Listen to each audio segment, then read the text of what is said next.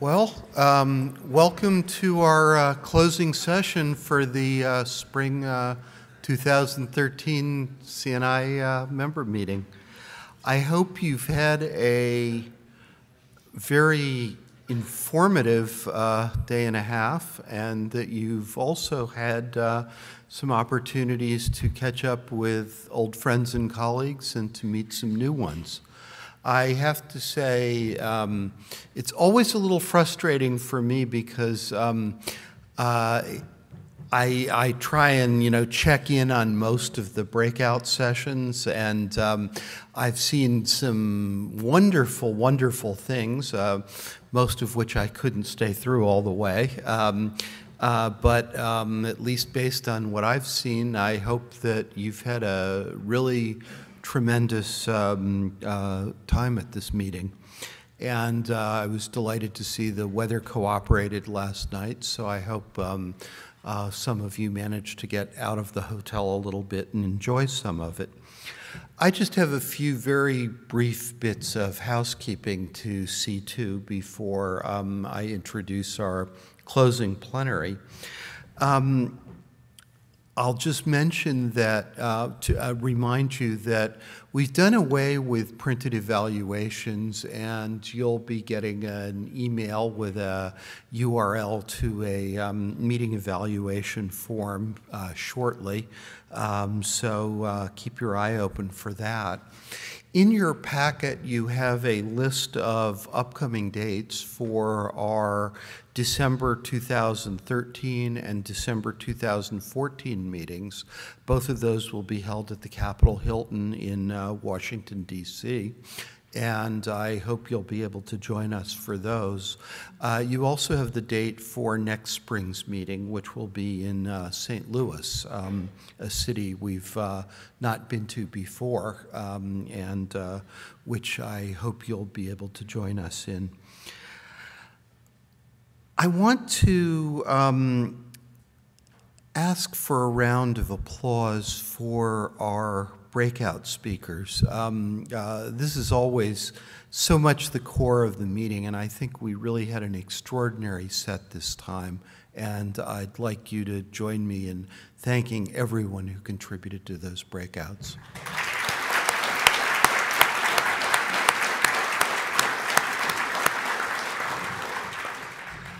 We have been, I will also just mention, changing the way we capture some bits of the meeting. For the opening and closing plenaries, we do full-scale video capture, and those go up on the web, as many of you know, and we're continuing to do that, and this meeting will be televised, as it were.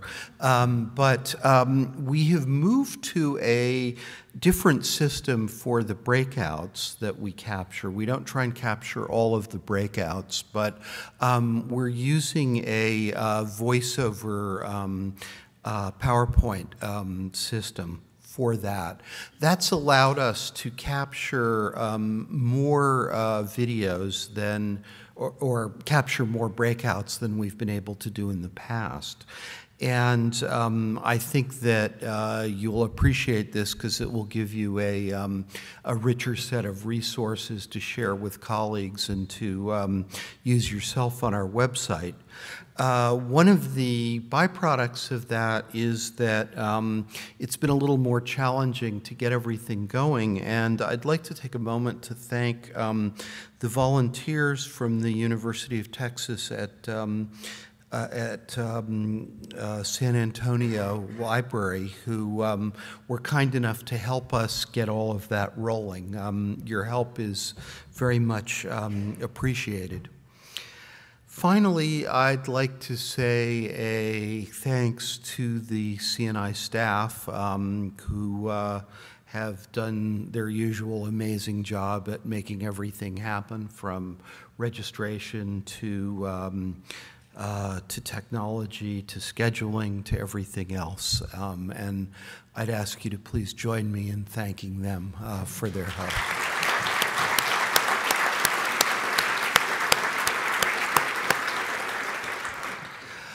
A final scheduling note before I forget, there is one upcoming date that is not in your packet, although it often is at this meeting. That's the date for the next International Digital Curation Conference. That's because we haven't set the date yet. It will be in early 2014, probably the January-February timeframe. And as soon as we have that nailed down, I will be sending out, of course, a hold the date announcement to CNI announce. So watch for that one. Now, that was fairly brief, I hope, and not too painful, and allows me to turn to introducing our closing plenary session, which is going to present the results, or at least the initial results. I have a feeling people are going to be mining this data for some time to come, but we're at least going to get a look at the initial results from the Ithaka Faculty Survey from 2012. This is going to be the first release of these results, and I'm very eager to see what surprises are lurking in here. To take us through this, we have Roger Schonfeld and Deanna Marcum, both from Ithaka S+R. Deanna has fairly recently, after doing wonderful service on all of our behalf at the Library of Congress, come to Ithaka as the managing director of S+R. You should be familiar with Roger's work. He's a program director there and has written a large number of reports and studies on all kinds of fascinating things, which I'm sure you've had a chance to look at. They're joined by Judy Russell from the University of Florida, who is wearing a couple of hats here. She was a member of the advisory committee for the study. She's going to, as a leader in academia and in the research library circles, give some reaction to it. And she's also involved in piloting a localization version of the study, and they'll explain more about this sort of localization strategy, which is a new development of this work that I think is exceedingly interesting. So without further ado, I will turn it over to our plenary speakers.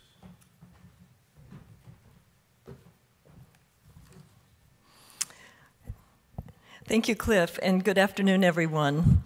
We're really delighted to be at CNI to present the 2012 faculty survey conducted in the United States. The CNI audience will be the first to hear these findings, and we think it's particularly appropriate that this is the audience where we launch the results. I also want to thank Cliff and Joan for including us in this plenary session. We've enjoyed the support of CNI for many years, and we're grateful for it, and we're really pleased to be part of the program. Ithaka S+R has been conducting a survey of U.S. faculty every 3 years since the year 2000. So this is the 5th survey. Our goal has been to understand how scholarly practices and behaviors are changing, as well as to understand how their expectations of and relationships with the organizations that support them, libraries, publishers, and scholarly societies, may be changing. The faculty survey is the quantitative part of our work, and we also have a qualitative component. We have been doing studies in disciplines to understand more about how faculty attitudes and behaviors are changing. We have completed the studies of the disciplines of history and chemistry. A study of art history is underway, and you can see here the reports that have been published thus far. And we invite you to look at these reports on our website and also to follow the qualitative studies that we're doing. These 3 are in progress or completed, but we have a number that we anticipate in the near future. There are several features of the faculty survey that are new this year, and so I want to go through those with you. The first is that we've updated the methodology. We've always done a paper survey until now, and this was the first year of doing an online survey, so we too have gone digital. We've used an advisory committee for this year's study, and we are very grateful to them. This is also the first year we've had an international survey. That is, we've conducted a survey in the United States, we've conducted the same survey in the United Kingdom. That report is now in progress. We had committees in both instances. The U.S. Advisory Committee has been made up of librarians, publishers, and scholarly society executives. The UK committee was formed by representatives of the research libraries of UK and JISC. And the fourth new feature is one Cliff alluded to. For the first time this year, we have piloted a project in the United States that allows individual institutions to run this survey on their own campuses. This allows individual institutions an opportunity to look at their faculty in comparison to the national findings, and you'll hear a little bit more about that later. One of the values of the triennial survey is that we track attitudes and behaviors over time, but in each survey cycle, we focus on a few questions or topics that seem particularly important at that time. In the 2012 survey, we looked more closely at the research processes, teaching practices, and the role of scholarly societies, in addition to our perennial questions about research dissemination, communication, and the academic library. The U.S. Faculty Survey will be officially released on Monday, April 8th, and the UK findings will be available at the end of May. And just to be very clear with this audience, today we are talking only about the U.S. survey findings. We are enormously grateful to the sponsors of our survey. All of the institutions represented by these logos have made valuable contributions to the process, and we are most grateful to them. We are keenly aware that anytime you see survey results, the great temptation is to go deeper and ask why. We have, we hope, several months now of engaging with you and many others to try to explore the meaning of these results. But first, we begin with the results themselves. And so for the meaty part of the presentation, I turn to my colleague, Roger. Thank you. Thank you. I'm really thrilled to have the opportunity to share a little bit of some of the key findings from our project this cycle. And by way of beginning, let me start with just a few words about the methodology that we've utilized. The population of the survey focuses on faculty members from four-year colleges and universities here in the United States, chosen from 8 Carnegie classifications, and including all fields of study, arts and sciences, all the arts and sciences fields, and many of the professions, with the key exceptions of agriculture and health sciences, so no medicine, no nursing, and no agriculture. That's a historical choice that we've made, at least in the past. I want to really emphasize something that Deanna said. We have transitioned to a digital methodology for the first time this year, and we really planned that quite carefully. Following the 2009 paper survey, immediately following it, we conducted a digital pilot project to see whether the two methods would be comparable in terms of the types of responses that we received. And indeed, that they were, to the extent that they gave us confidence moving forward in that direction. That's one of several ways that we planned the transition. And so we're confident that when you see, when I'll show you some findings that track from 2009 or earlier up through fall 2012, that's not somehow an artifact of the methodological shift, but rather that it would have to be explained by other factors. So in September of earlier this academic year, we emailed 160,000 invitations and reminders to a randomly selected group of faculty members. We received 5,261 responses for 3.5% response rate. Some of you will say, well, that's a low response rate, and I want to just take a moment to emphasize that, of course, the rate of response is not the key determinant in whether the results are interpretable, but rather whether they're representative of the underlying population. We've taken a number of steps to check that and be sure that they are. We've done a little bit of disciplinary weighting as a result of that. And what you'll see are not only findings in the aggregate, but also an ability for us to stratify by a number of key fields, things like institutional type, by Carnegie classifications in the aggregate, and disciplinary groupings where you'll see humanists and social scientists and scientists.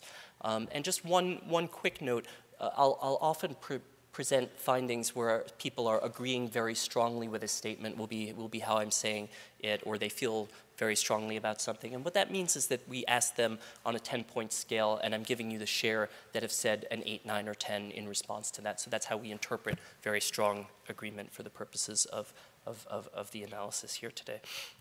So I'll be speaking about four broad substantive sections here. One is discovery and access, then dissemination, the role of the library, and finally the format transitions.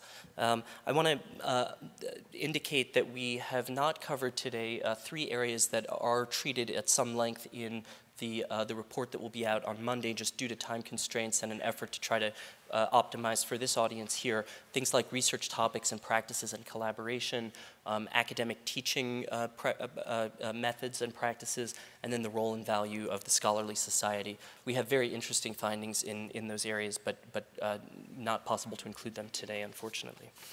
So discovery and access is an area that we've been tracking in this survey program for quite a number of years now. And I want to start with one of the questions that we've been tracking for quite some time so that you can see a trend line to get us started.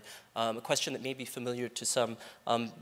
Typically, when you are conducting academic research, which of these four starting points do you use to begin locating information for your research? We looked at a specific electronic research resource, a general purpose web search engine, your online library catalog, or the library building. I know that the library building in particular, and even the idea of thinking of a library catalog as a standalone tool may feel a little bit dated, but it's important that we use the same language in the question to be able to track things over the course of time. So that's the trade-off that's being made there. And over the course of time, from 2003 to 2006 to 2009, we saw a fairly consistent trend of movement towards network-level starting points, the first two here that are listed, and away from what you might consider to be the more local starting points. And so when I put up the slide of how things have changed, that pattern is actually interrupted in some very interesting ways. So, so let me draw your attention on the left to the specific electronic research resource, where the growth in the share that reports starting there has been arrested and indeed even reversed just a very slight amount.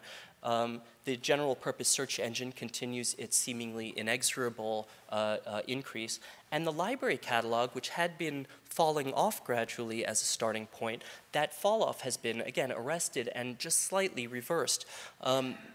There may be any number of explanations for the shift in the pattern that we're seeing in this cycle, but certainly the investments that libraries have been making in a variety of different kinds of discovery services and tools seems like it could be relevant in the context of that changing pattern. Now, at the same time, we know that the idea that there's a single starting point and that there could be a forced choice of where do you start it's really a simplification for the purposes of tracking change over time. In fact, 81% of our respondents report that when they're looking for journal articles and monographs, they often use a variety of different sources, including the library and scholarly databases and mainstream search engines and so forth. And so I want to now complexify that, that sort of forced choice that we've been tracking over time with a few different ways of thinking about discovery that we've begun to try to analyze with this cycle of the survey.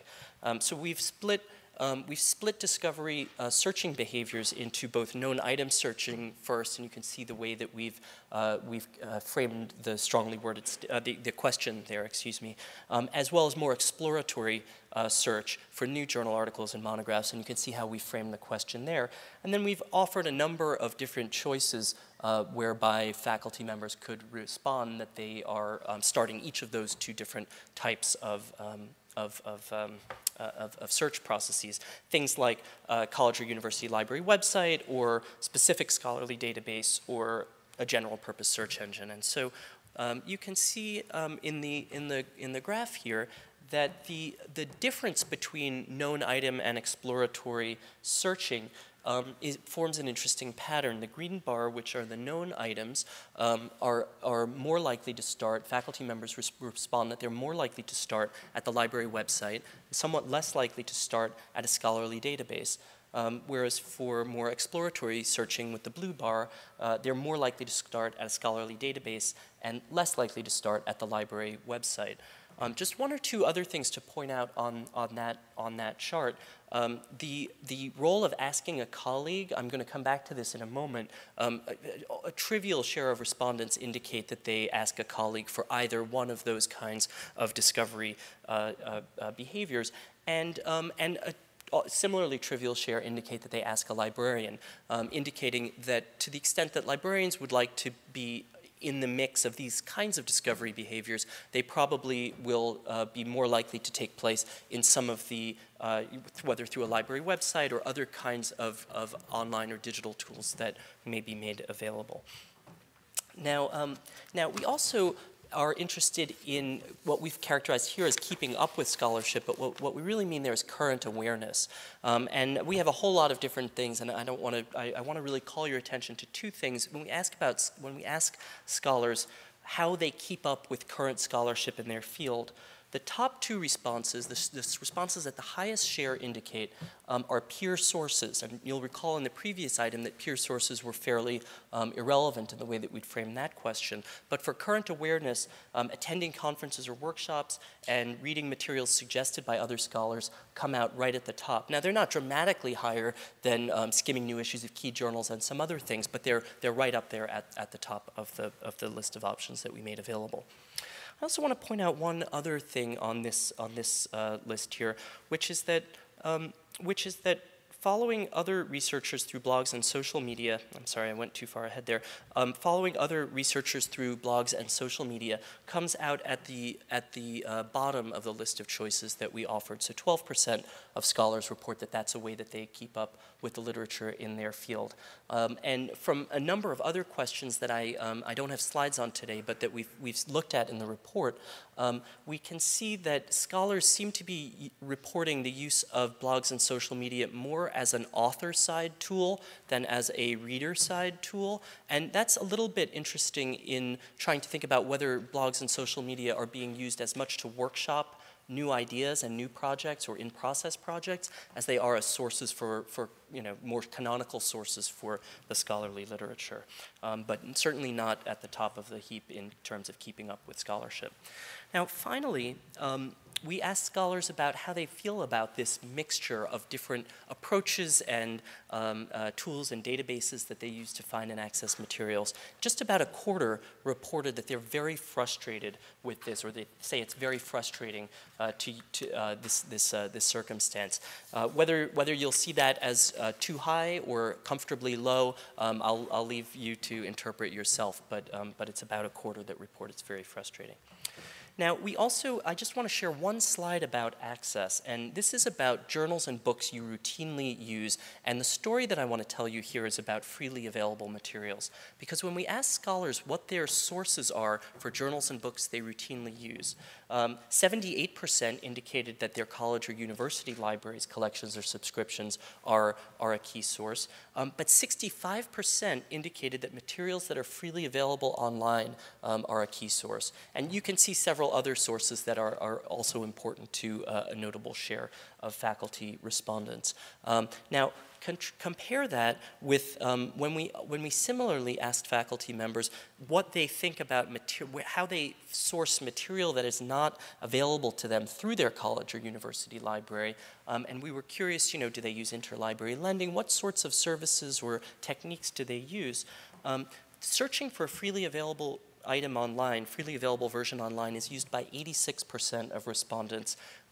Library services like ILL, 81%, and the list goes down from there. 50% just give up and look for something else. These are faculty members, and so you can see a very interesting picture beginning to emerge about the growth of certain kinds of search techniques, and clearly the importance. We don't have trendline data here, but the importance of freely available material, at least today or this academic year. Now, dissemination is an area that we've been tracking in a certain ways for some time, but we've added some additional views into how research is being disseminated by scholars. And in the first place, I'm going to share with you a slide about the audiences that scholars are trying to reach. We asked about their subdiscipline, other scholars in their discipline, professionals outside of academia, scholars outside their discipline, the general public, and undergraduate students. And the audiences that scholars tell us they're trying to reach is overwhelmingly concentrated in their subdiscipline, in their discipline more generally, and especially with respect to the social scientists, professionals in related fields outside of academia. You can see that scholars outside their discipline, the general public and undergraduate students, there's a smaller share of respondents, not a trivial share, but a smaller share trying to reach those other audiences. And the sciences fall notably lower on each of those three than the other disciplinary groupings. Now, secondly, we've been tracking for some time decisions about where to publish a journal article, and I'm not going to show you the trendline data for this because it gets a little bit complicated. There's so much going on, but I do want to show you the ways in which the selection of a journal maps very nicely with the way that scholars report the sorts of audiences that they're trying to reach. So you can see that the three characteristics of a journal that are most important to important to the highest share of respondents are close to my area of research, high impact factor, and circulated widely and well read by scholars in my field. That's in the range of 75 to 80% of respondents reporting that those are important characteristics. There are many other characteristics that they also report are important. I'd like to draw your attention to the fourth one, publish for free, at about 65% of respondents. That's, in other words, free for me to publish in the journal, free for me as the author. And then down second from the bottom, the article is made freely available online at about 35%, or about a third of respondents, saying that that's a very important characteristic. That's interesting, not least in the sense that it doesn't map well to their behavior in accessing materials that I showed you just a moment about, where freely available materials online are clearly important to a much higher share of respondents. Now we also have looked at publishing services. There's been so much talk about the value of publishers and the kinds of new publishing services that scholars might find interesting or that the community might find valuable.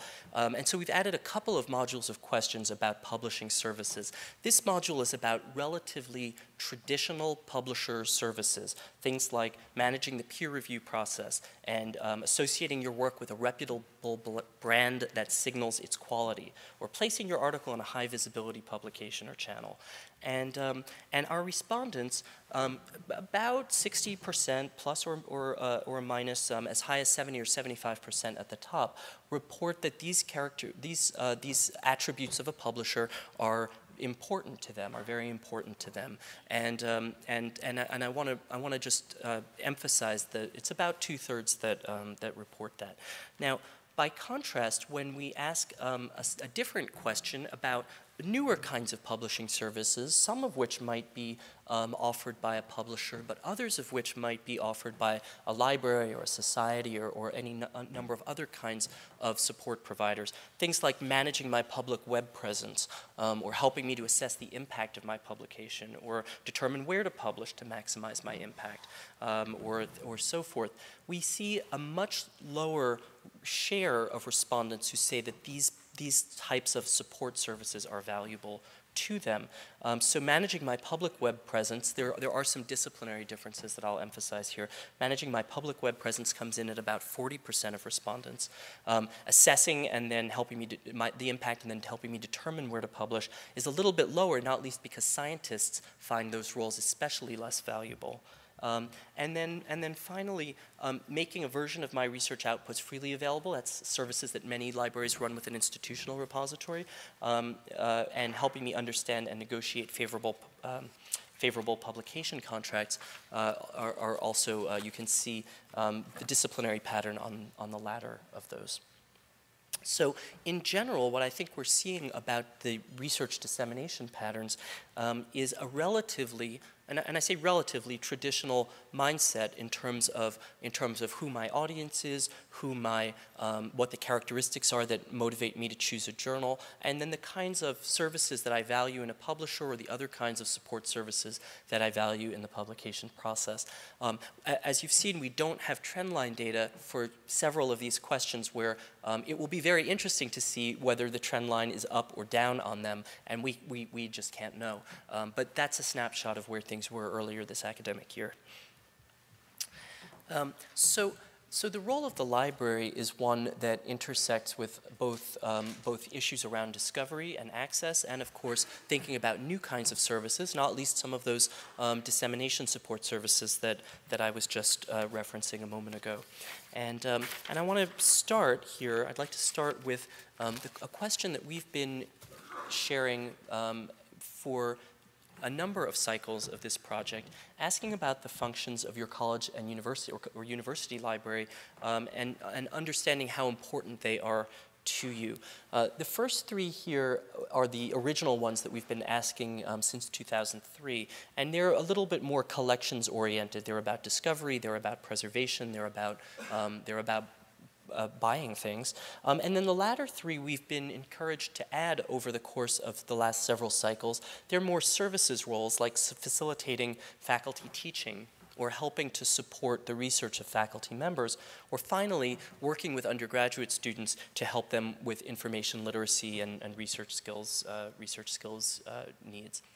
And so here's the snapshot of how things looked earlier this academic year.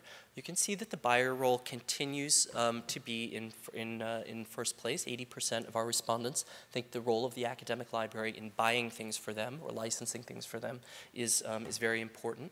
The gateway and repository roles are in a sort of second place position. And then the services roles are a little bit lower than that, but the information literacy item comes in at the highest of the three services roles. Now, I'd like to provide a little bit more granularity on this because I believe there's a great deal of explanatory power in this particular question module. So here's how things have changed over the course of time, tracking back to 2003. You can see that, let me start with the gateway all the way on the left. The gateway item has from 2003 to 2006 to 2009 been seemingly declining steadily.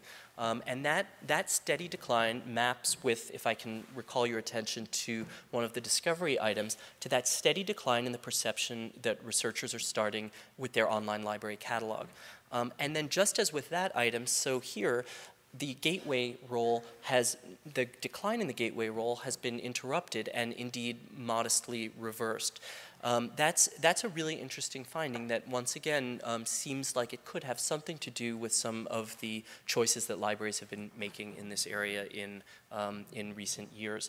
Now, with the sole exception of the gateway role, there are another 4 roles that we have been tracking at least since 2009, and you can see that those other 4 roles, buyer, repository, teaching facilitator, and research supporter, have all declined in perceived importance by the respondents to our survey. The information literacy item is new with this cycle, so we can't know what its trend line may look like. But again, the fact that all of the others have declined really sets the gateway's modest increase in fairly stark relief. There also are very powerful patterns by disciplinary grouping. The buyer role is seen as important by equal shares of respondents in each of the 3 disciplinary groupings, but with the sole exception of the buyer role, the scientists are a dramatically lower share in most cases of scientists report viewing each of these library roles as very important compared with social scientists, compared with humanists. So that pattern of more humanists than social scientists and more social scientists than scientists is very, very consistent with the exception of the buyer role here. In 2010, in the fall of 2010, we conducted a survey of library deans and directors on a number of issues, one of which was this exact question. And so right now I'd like to show you how faculty members from 2012, those are the blue bars, compare with a national survey of library deans and directors, those are the green bars. You can see that for every role, really with the exception of the buyer role, our library deans and directors, a higher share of them thought that was a very important role of the library as compared to the aggregate response level of faculty members. But the differences are much starker, clearly, in the 3 roles on the bottom, the 3 services roles on the bottom.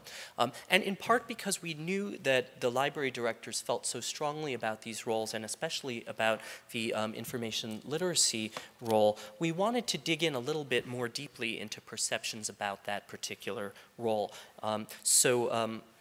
So we gave a strongly worded statement. My undergraduate students have poor skills relating to locating and evaluating scholarly information. 44% of our respondents agree strongly with that statement. Again, whether that's too high or too low, I'll leave to others to try to interpret.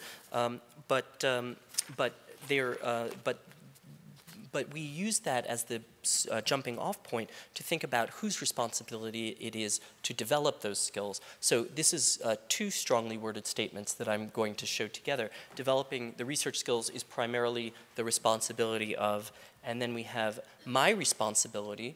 42% believe that it's their responsibility, and we offered in a separate item my academic library's responsibility, and about a quarter agreed that it's their academic library responsibility. So that wasn't a forced choice. You could have answered both of those, or of course neither of those, and that was the pattern. That was the pattern that emerged. Now, finally, in trying to understand the changing perceptions about the role of the academic library, we have 2 very strongly worded statements that are a little bit, they're hard statements, and I'll let you read them, but they're both really about when content moves online, what is your perception of the role of the librarian? And I want to emphasize that the one is strictly about librarians and the other is about buildings and staff. But they're really about, now that content is online, how do the other things that the library do, how important are the other things that the library do, the other things that the library does?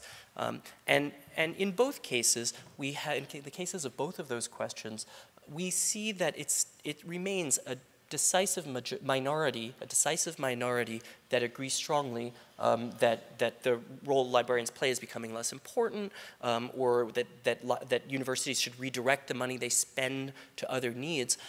But you can see the trend line there has been steady over the course of 3 cycles of the survey now, and we're think that that's an important finding to call to attention. Now, finally, we've been focusing on format transitions in this survey process for some number of its cycles, and I'll look quickly at journals, but then I also want to show you what we've found about monographs, which is a relatively new area for us to look at here.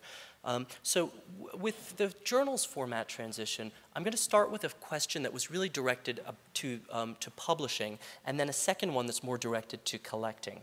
The first one is, I'm completely comfortable essentially with publishers ceasing to issue print versions at all, just as long as they're available electronically. The second one is, if my library canceled the print version but continued to collect it electronically, that would be fine with me. So we have both a publisher version and a library version. With respect to the publisher version, we have in 2012, the green bars, 60% of scientists, about 55% of social scientists, and a full 40% of humanists agreeing strongly fine to cease issuing print versions, which has grown steadily from 2009.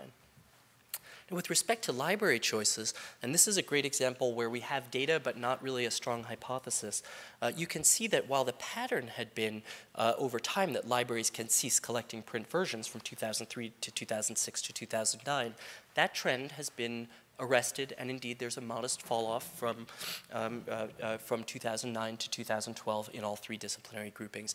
I don't have a great explanation of what that would be, so that's something that we're eager to discuss. Now, thinking about back files, we have a couple of strongly worded statements about back files as well. I would be happy to see hard copy collections discarded and replaced entirely by electronic collections. And then secondly, it will always be crucial for some libraries to maintain hard copy collections.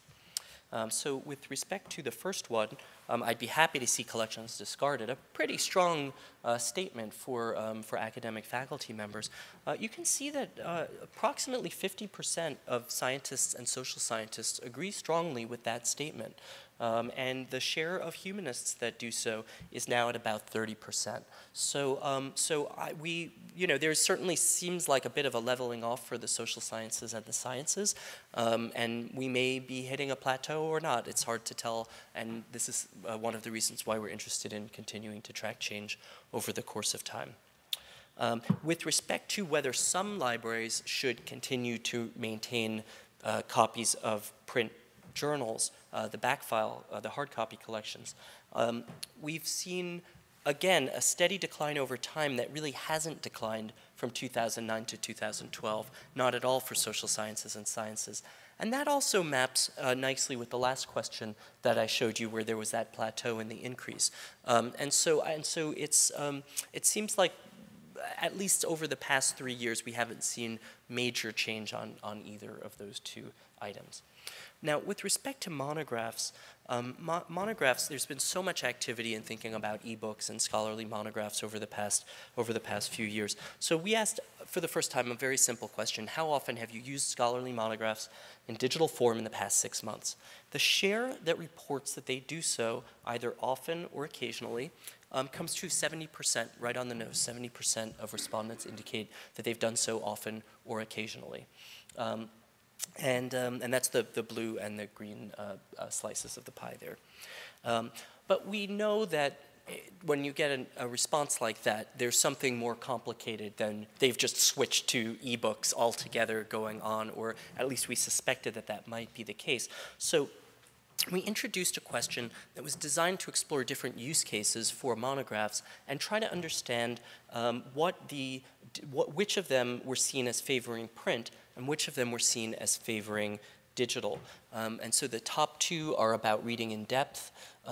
The middle two, comparing treatment between monographs and skimming monographs. And then the bottom two are more exploratory or searching behaviors.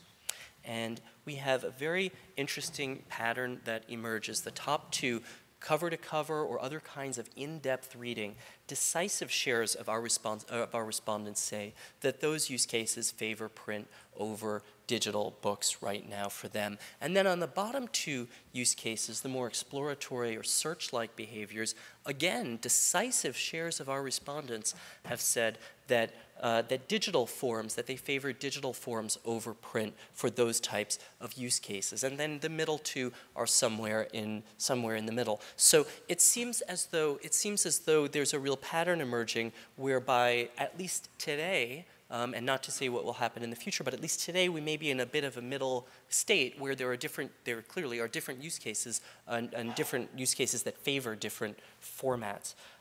One question about monographs that we have been tracking over time is this one. This will strike many of you, I think, as a very strongly worded statement.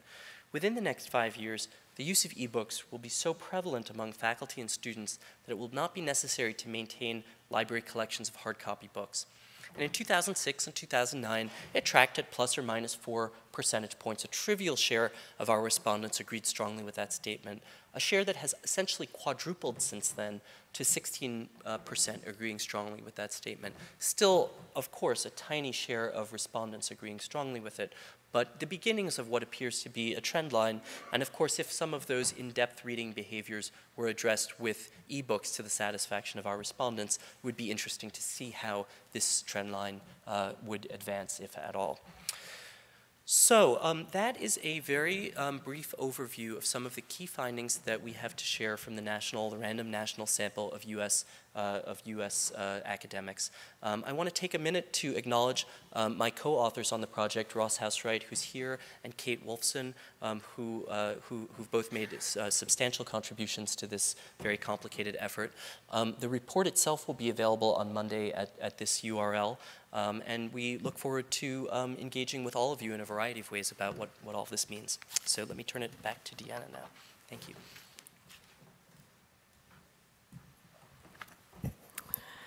Thanks, Roger. I'm sure each of you, as you looked at these survey results, looked at those questions that were particularly interesting to you. And I think we each will look at these survey results through our own lenses. And it won't surprise you that I looked at this result through the eyes of a librarian. And there were four topics that I just want to raise with you. And I hope to have continuing conversations with many of you about this over time. It seems to me there's some very good news in this survey. Good news for libraries and good news for publishers. Specifically on the topic of discovery, it seems good news from the library's perspective that the investment in discovery tools that we've made appears to be paying off. I underscore that it's much too early to call this a trend. We don't really know that it's a trend, but it is interesting to look at the data and see that this is probably going on. The use of the library's website is coming at the expense of specialized databases, and we can expect vendors to be highly competitive in trying to regain the starting point status that they've had in the past. So I expect a lot of activity will be taking place in this arena over the next few years, but really looking forward to the next survey to see if this continues. The second piece of good news, I think, is for the academic publisher. Faculty continue to have high regard for the traditional functions of the academic publisher, and they show no indication of abandoning traditional publishers as the disseminators of their work. And that was, I thought that was a very interesting trend in light of everything else that's going on. The second issue that I've listed here is just a question. I'm really puzzled by the response to the questions about freely accessible materials. Even though the buyer role is the library role most valued by faculty, the number of faculty who report looking for freely accessible resources on the web when they need them, I think is just puzzling.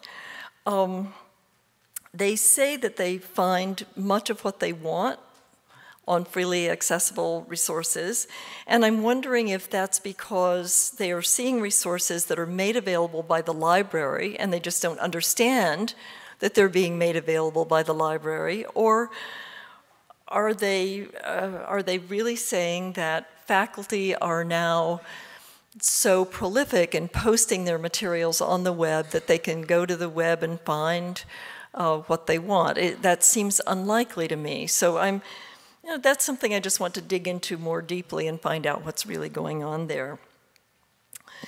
And the final piece is, I think, a bit of bad news. I see clear warning signs for librarians as they think about new services.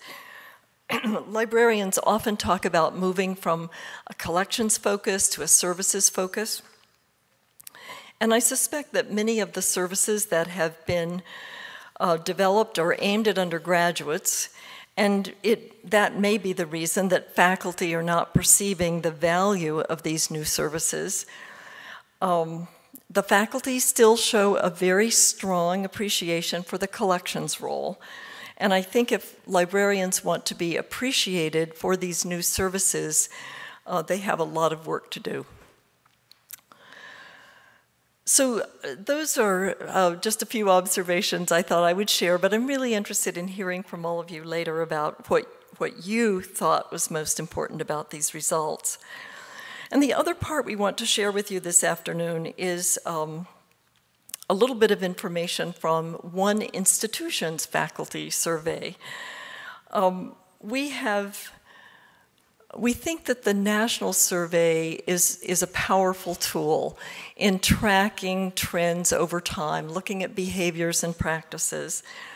But we've always been keenly aware that institutional differences are definitely there, and these national trends may in fact mask some of the institutional differences. So we're really grateful to 11 partners who worked with us this year to develop the institutional survey, and it gives us a chance to see what's really going on different campuses, and then begin to understand what happens on that campus to cause these differences. I think those will be particularly rich discussions to have in the future. As Cliff mentioned in the beginning, Judy Russell has been such a great asset. She has worked with us on the advisory committee.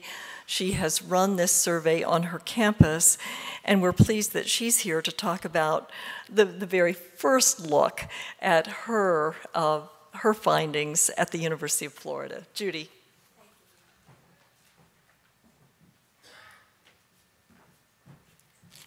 I'm going to take a moment here to close one presentation and open another, so hopefully. Okay, close that one too.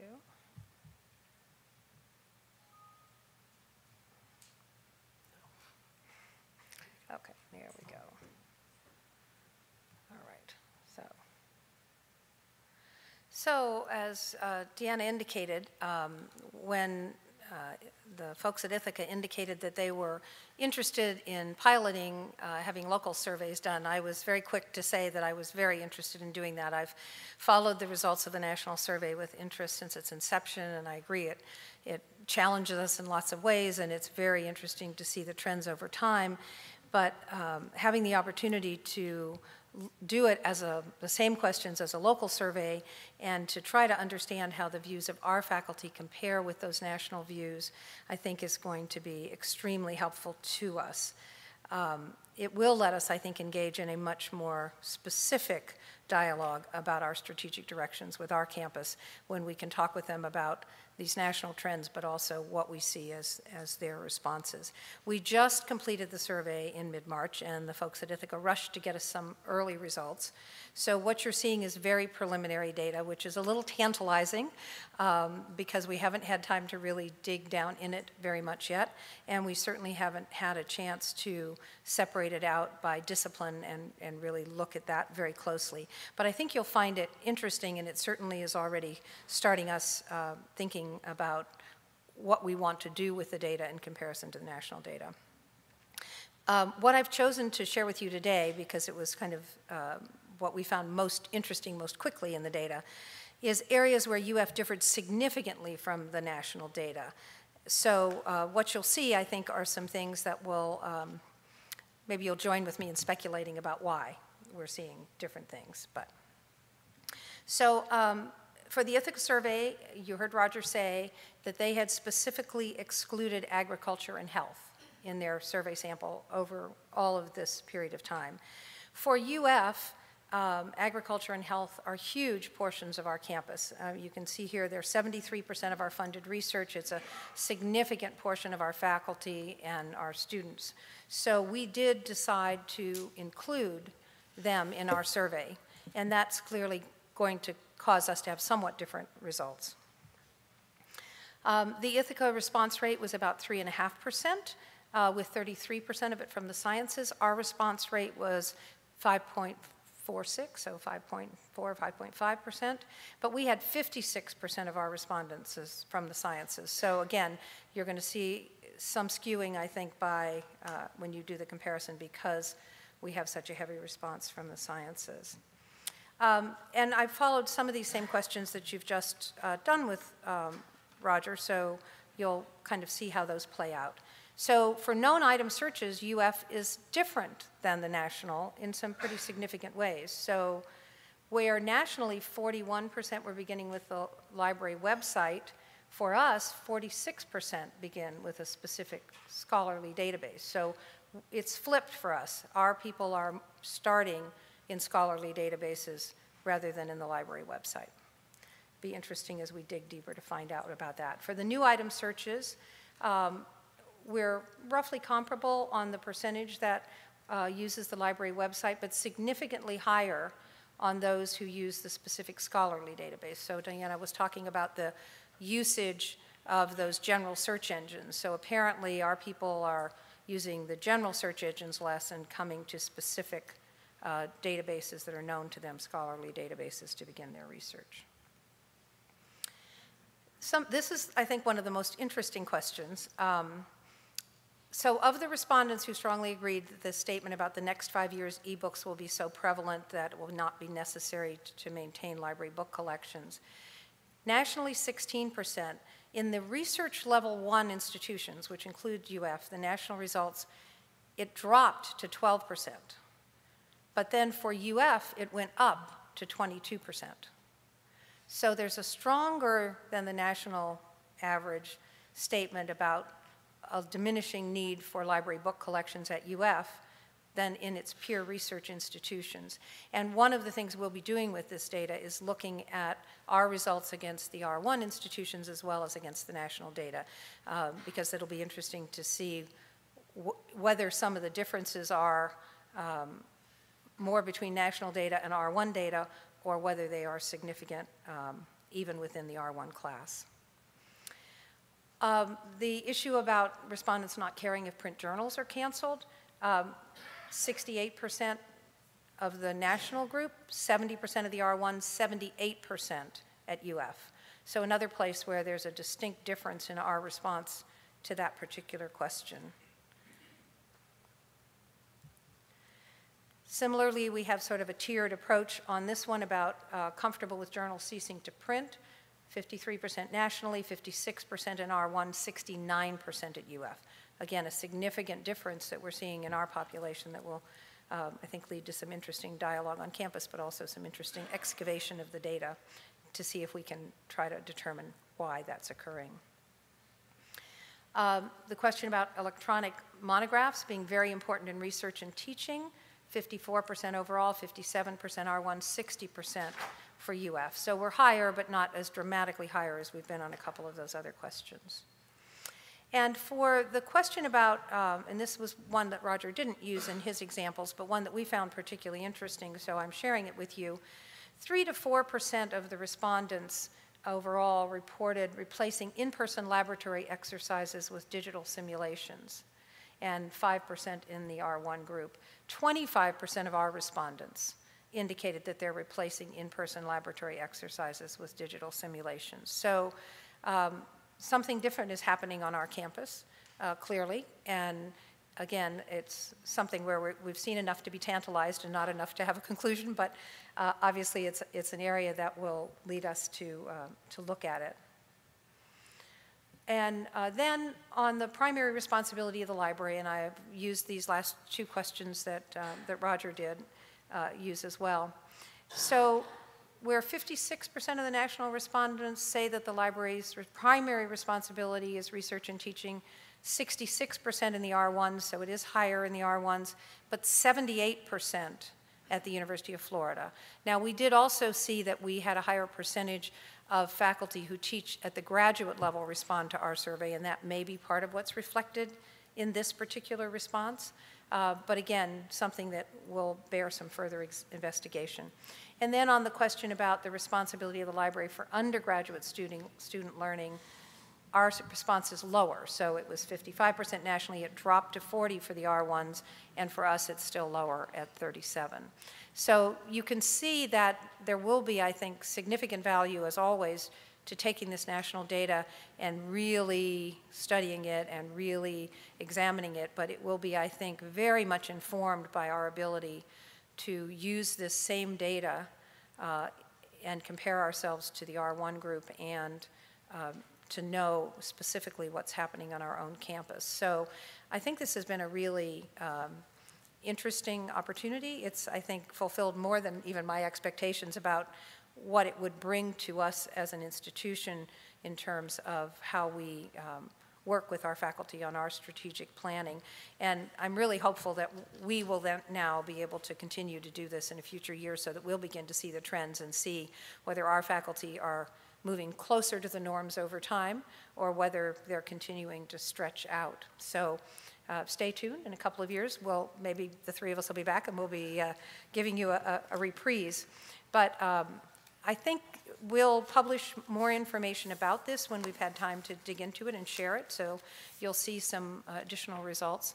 And I think it will probably help Ithaca as they begin to get the results from these other institutions as well. We're particularly interested in comparing with Texas A&M and Illinois because they are also R1s, and so it'll give us a good idea of are they seeing differences in their local results as well. So with that, I'll turn it back over, I guess, to Deanna, and she'll help us with the Q&As. Thank you. Let me first thank Roger and Judy for their very interesting presentations. They've gone through a lot of data, and we've tried hard to present these data visually so that you can get quick glimpses, but we hope you will read the report thoroughly on Monday and then let us know more. At this time, we invite you to ask questions or make comments, anything you'd like to raise with us. We'll just sit here and the questions can be addressed to any one of us.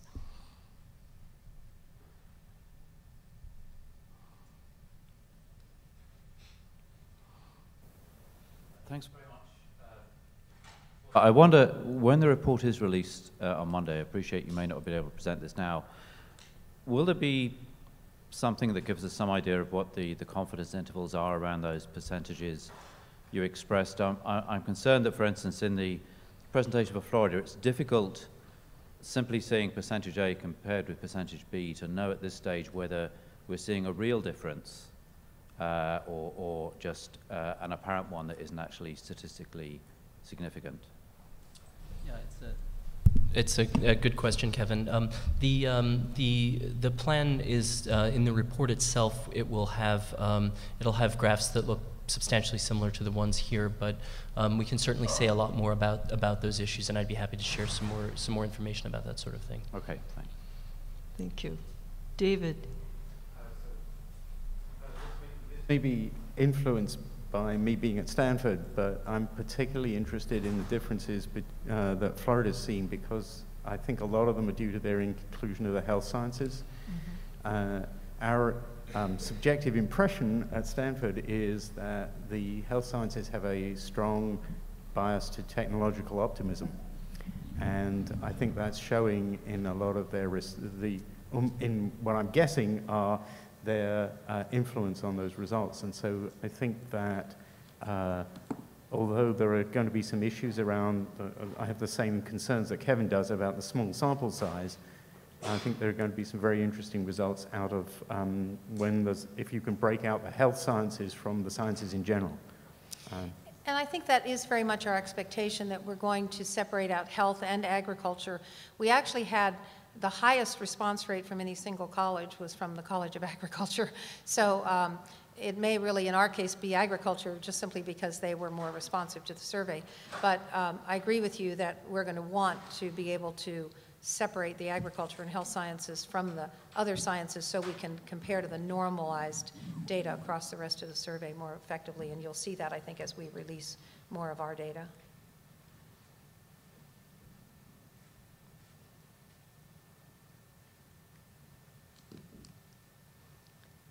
Is there just general CNI fatigue at this moment, or? There's another question. Would you come to the microphone, Howard? It's a simple question. Will you release the full data set or just the summaries? Yes, that's an easy answer also. We've been, for the national survey, we've been depositing the data set with ICPSR for access and preservation purposes, and we're in the process of cleaning it up for that submission right now. So we hope it will be available shortly through ICPSR. And we would be interested, too, in hearing if you do analyses of the data. We would love hearing from you about what you did and what you found. That would be extremely useful. I have a question about your future plans. Do you have any plans to assess other groups in the academy, such as undergraduates? And the reason I ask this is some preliminary studies on their likability for or use of ebooks. It was provoked by the graph that you showed about how print versus e is being used, and so one could argue that faculty know how to look for sources and citations and things inside an electronic environment, but undergraduates may not know that yet. Right. Well, you'll be interested to know that I'm carrying in my briefcase a rather compelling argument from my colleague here that we should be doing a survey of undergraduates as well. And so we're really looking into what we can do. We're beginning to see a kind of cycle where we have a faculty survey 1 year, a survey of deans and directors of libraries the 2nd year, and a survey of students the 3rd year, if we can manage all of that. We hope to, but I can't say definitively yet. We're still looking at it. But I think we would see very interesting results. Tom Leonard from Berkeley. At the University of California, the system, we spent a lot of time assuring faculty that although we would be removing, for example, print journals from the local shelves, we were keeping a repository copy, or even more recently, maybe out of state in a consortium like West. Right. So knowing that, I would have had trouble answering the questions that talked about discarding or getting rid of, or I think discarding was the word in the survey. If they knew we were keeping a print copy, they might agree to the local copy being given out. On the other hand, some people are more radical, I suppose, and they wouldn't care if there was a paper copy available anywhere within our clutches. It's a great question, and we've been. I only reported in the presentation today a few of the questions that are on that topic, but there are a few more in the full report. And you know, overall, what we're looking at really is just their attitudinal reactions, their almost emotional reactions to the possibility of different scenarios. So that hopefully each of those scenarios can help you triangulate what might make most sense for your institution or your consortial dynamics. While we're waiting to see if someone else has a question, I'll make a comment to Deanna, because I too am interested in the idea of a student survey, but I would encourage you not to limit it just to undergraduates, because I think it would be very interesting to see the difference as they progress through their academic career between the undergraduates and the graduates who then ultimately become faculty. So I would encourage you to think about that full strata. Good point. Thanks.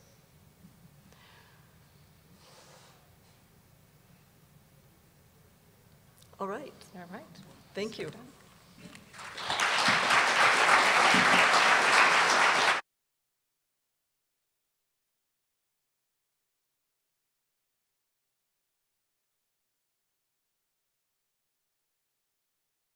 As they said, the whole data set is going to be available, and I think you got some sense from, you know, just what Judy was sampling through of a few extracts, how much is going to be in there to look at. For example, you know, how different are the R1s than the aggregate? And so I think you've given us a very rich resource to learn from over the coming months and years.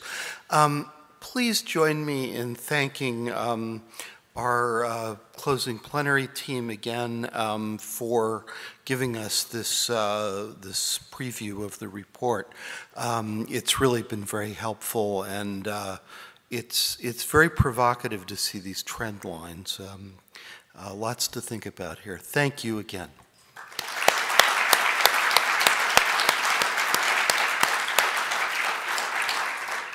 And with that, we're adjourned. I wish you safe travels. I look forward to seeing many of you in the coming months and lots of you in December. Thank you for joining us.